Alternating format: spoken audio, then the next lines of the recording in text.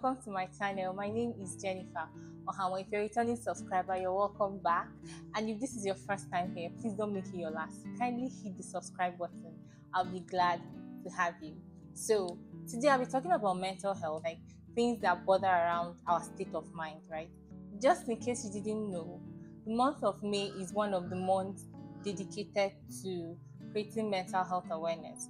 And the truth is, there are so many mental health awareness campaigns going on out there. However, I'm not really sure people know where to seek help from when they have mental health challenges. The World Health Organization, as of last year, 2022, they said that about 1 in 8 people have a mental health condition. And in Nigeria alone, about 20 million people have mental health issues. And this is about 10% of the country's population, give or take. So it is really a big deal. So in this video, I'll be telling you things you should know about your mental health and where to actually get help from when you need the help. The first thing is that the fact that someone has a mental health challenge doesn't mean the person is mad. Yeah, there are myriad of mental health challenges that ranges from eating disorders, paranoia, bipolar, schizophrenia, depression, which is like the most common one. There is an anxiety disorder, there is post-traumatic stress disorder. And the number of people are dealing with one or more of these health challenges. So if you know anyone who falls under this category, just sit back, because I'll be telling you what you're going to do in order to help this person. Or even if you're the person, I'll be telling you what you're going to do for yourself. The second thing is mental health conditions. They are not demonic attacks. They are not spiritual problems, right? Well, yes, I know that we do not wrestle against flesh and blood, but against principalities and powers.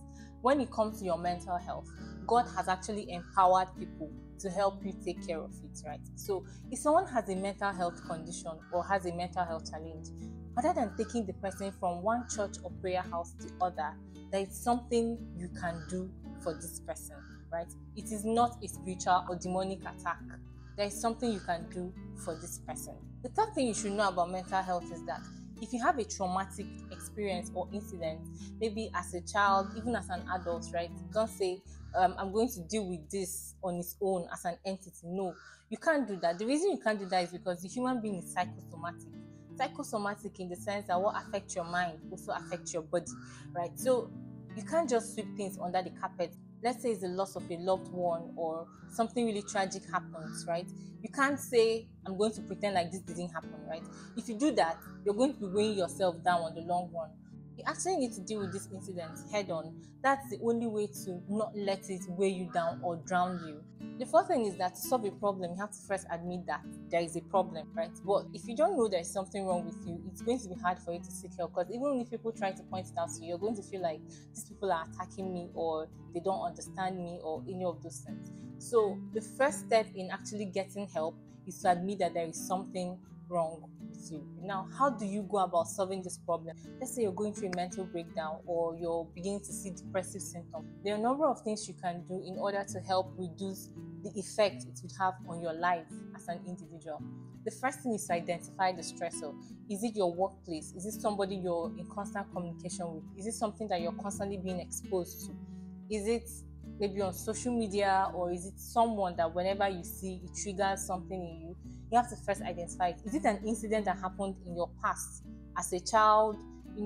There are so many people who are dealing with post-traumatic stress disorders because they encountered something really shocking or something really traumatizing as a child, and they never really got over it. So even up until date, sometimes they have panic attacks and all of that. These are stressors. These are like things that they're like your triggers, right? So you have to first identify those triggers. The second thing is that you need to talk to someone, not just any random person. People come on social media and they say, speak up, speak out, talk to somebody. You need help. You need one person, you need somebody. You don't need to like talk to everybody in your space, but you need somebody that you trust, somebody who you know cares about you, and somebody who you know can actually provide a solution to what the problem is. The third thing you should do while trying to get help, while trying to speak up and talk to somebody, is to do things that are healthy. Exercise, eating healthy. We really underestimate the effect of proper feeding, right? Many people who think they are depressed are just hungry. But that's a story for another day. But this is not to belittle the extent or the existence of depression. There are people who are clinically depressed, right? And at that point, food is the least of their problem. So yes, in the process of you trying to get help, you try to do things that are healthy, things that are engaging, things that make you happy. The fifth thing you should do, right, if I've not lost count, The fifth thing you should do is to stay away from harmful substances. Because when things happen to us, we try to find a coping mechanism, we try to find a way around the thing. People start taking harmful substances, taking lots of alcohol, and indulging in so many unhealthy things that would further drown them. So, as much as you can, stay away from harmful substances. They are not going to solve the problem. They cannot solve the problem. They will further worsen your situation and make your case more complex to manage. The final thing you should do, which is the most important thing, is to seek professional help. Seeking professional help doesn't mean going social media to tell the world your problem.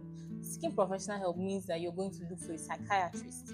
Now, in our environment, when you say psychiatrist, it's as if, oh, this is someone who takes care of mad people. That's not true. A psychiatrist is just a doctor who are specialists in taking care of people's mental health, right? So you don't even need to have a mental health challenge at the time. You can actually periodically go for therapy, go for checkup, just talk to them, right? The major challenge for me, if you ask me, the major challenge about getting mental health care in this part of the world, I can't speak for other places, is the cost, because it is really, really expensive. There's a lot of awareness. However, people who even need help, some of them don't know where to get the help from. When they eventually find out where to get the help from, they cannot afford the treatment, right? So these are some of the challenges.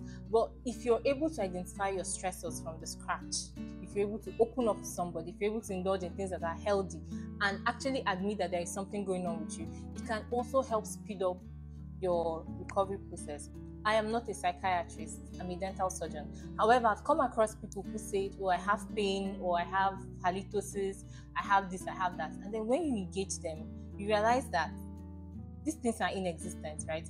They're just going through a mental challenge. And this mental challenge is now reflecting on their body or affecting how they perceive themselves, right? So they come up with so many things, and it's only when you engage people in conversation that you realize that these things are only stemming from their mind, because maybe they are dealing with something, or they don't want to deal with something. So the pressure from that thing they refuse to deal with is now pushing into other parts of their life and is reflecting or manifesting in whatever it is they are complaining about.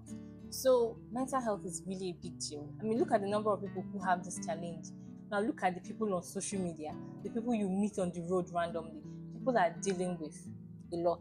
So if you're watching this video either as somebody who has a mental health challenge or someone who is close to anybody who needs help, there is hope. There is a lot that can be done for this person.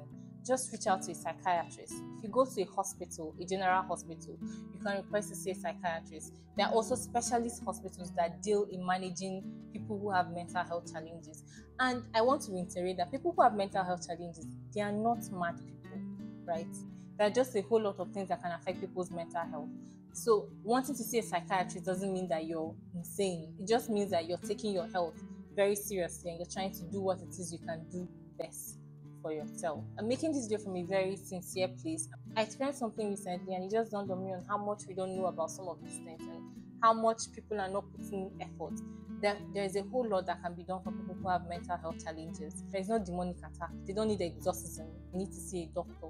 So if you have someone who needs help, please take the person to the appropriate place. You don't have to take the person to church or, tie a chain around them and pour holy water on them and all of those things. Take the person to the hospital. This person needs medical attention and this person is going to be taken care of. Mental health condition manifests in different ways. I can't really categorically say that these are the core signs, but there are things you see someone do and you know that this person doesn't do this before. So when they start doing those things, it's already a sign that there is something not going on well with this person. If someone stops to eat, if someone stops to shower, if someone stops to brush, if someone becomes very withdrawn, these are signs that there's something going on with this person, right? You may want to first engage this person in a conversation and then go on to convince the person to see a specialist. I hope you found this video helpful. My channel here is about oral health, and life in general. And because this is the month of May, which is also my birth month, I found it necessary to put this out there because I'm convinced it's going to help someone, even if it's just one person. So please feel free to share this with your contact so you can get to people who need it the most. Thank you very much. See you all in my next video. I love you guys. Bye.